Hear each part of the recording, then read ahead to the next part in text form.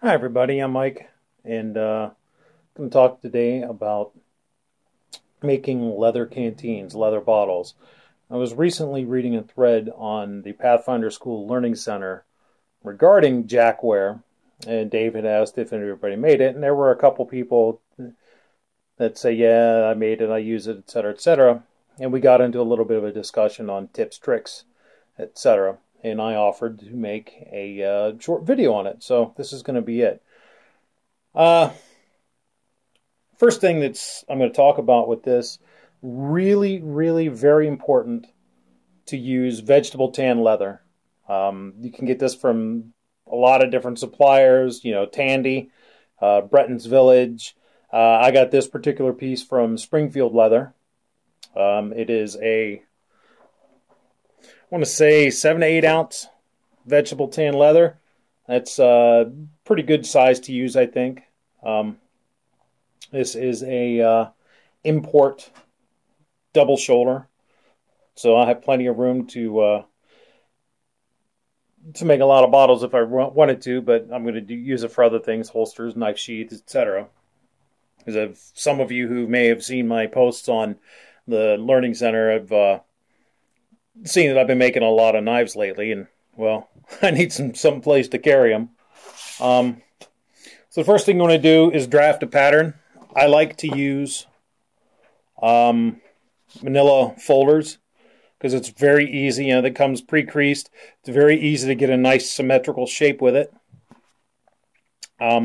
This particular pattern is what I use to make a 40-ounce bottle, which is after I'm done stuffing it, etc., and stretching it out and it dries and I seal it, it's right around 40 ounces. When you're going to place your pattern on the leather, you really want to look at it and see, you want to try to avoid any holes, any big stretch marks, etc., but you really are looking for the way the grain runs, because leather, like wood, has a grain. And you have to take that into account when you're making something, particularly something like this that's going to stretch, because if you don't take it into account and have the grain oriented the same way on the pieces, it's going to stretch unevenly and it's going to be way out of balance, very asymmetrical, and it's going to look like crap. And we don't want that. I don't anyway. So what I like to do, if I have a piece like this, I'll just orient it along one edge, right like so. And then trace around it with a pencil.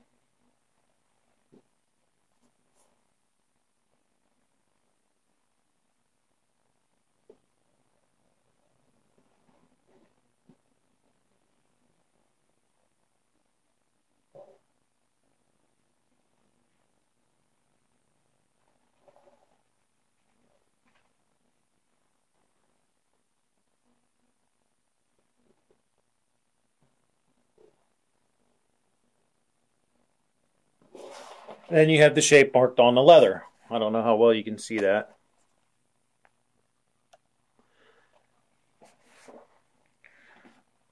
Another very important thing, don't just simply set the pattern right beside it.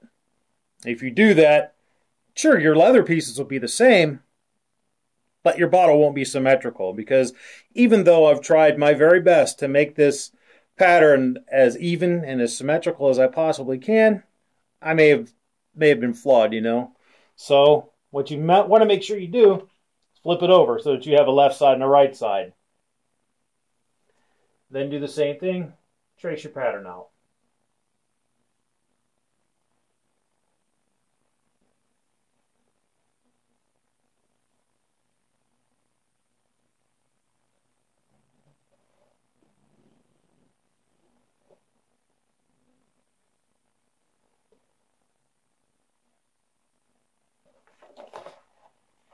There I have my left side, my right side, traced onto my leather. Next thing I have to do is cut. If you're going to cut, when you cut your leather, you want to have something firm yet sacrificial underneath. So I'm going to use a piece of plywood so I don't mar my table up. And you want to use a really good sharp knife. You can use a head knife. If you have a big enough pair, you can use a pair of shears. Use an X-Acto knife, a carpet knife, a utility knife, a sharp pocket knife. I'm just going to be happening to use one of the knives I recently made. So this thing's really sharp, so it should cut through it pretty good. However, also understand that you don't need to cut through it all in one pass. You can score it and then keep going around it. Keep scoring deeper and deeper, and eventually you'll get through. So we'll go ahead and do that right now. You want to be as careful as you can to cut on your lines. That's why I say you don't have to cut all the way through in one pass. Because if you try to do that, you're a lot less likely to be as accurate as you want to be with this.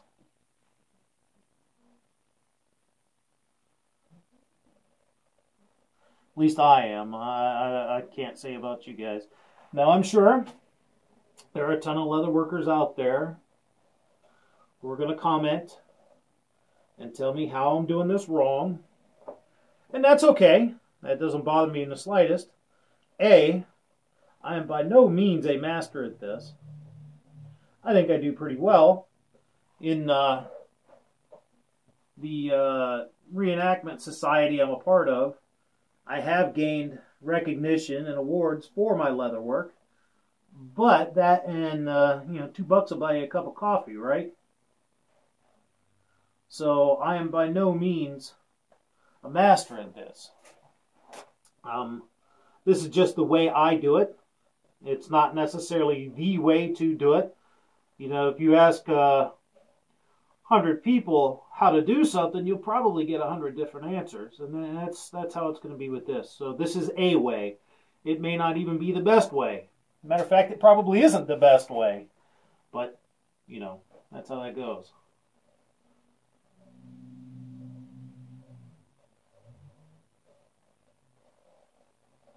So there I've made my first pass. And I've also kicked the tripod out of the way. But there you can see I've made my first pass. And I'm just about through the leather. So, I tend to just go ahead and make another pass, which should get me pretty much all the way. You can feel when the tip of your knife bites into the plywood. It's easier to follow the second time around because you already have that path worn in the, cut in the leather. That isn't to say that a good sharp knife won't just go right through and go wherever it wants. So you still have to be careful. But, yeah, you can see this is pretty much coming apart. I just have to free it.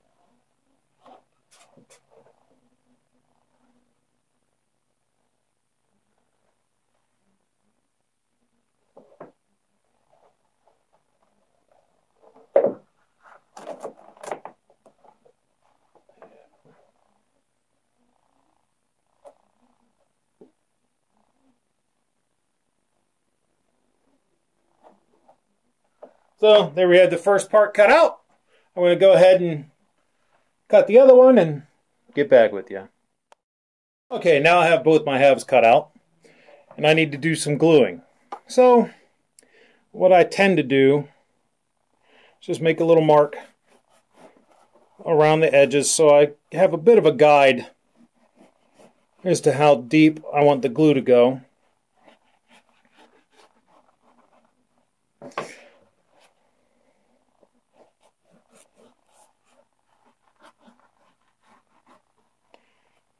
I just kind of guesstimate it. I do not put a mark along here because that's where the mouth of the bottle is going to be. I don't want to glue that shut. That would kind of make it hard to drink from, right?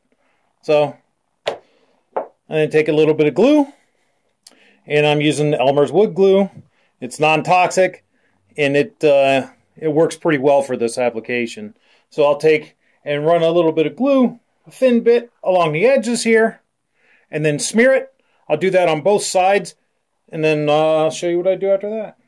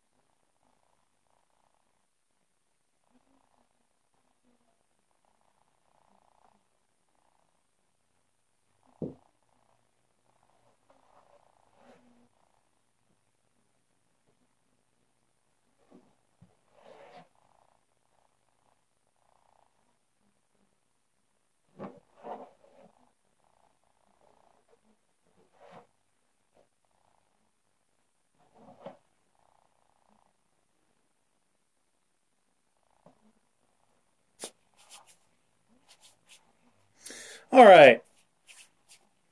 Now that I have those two pieces smeared with glue, just gonna stick them together. I don't use the glue as a structural element in this to hold,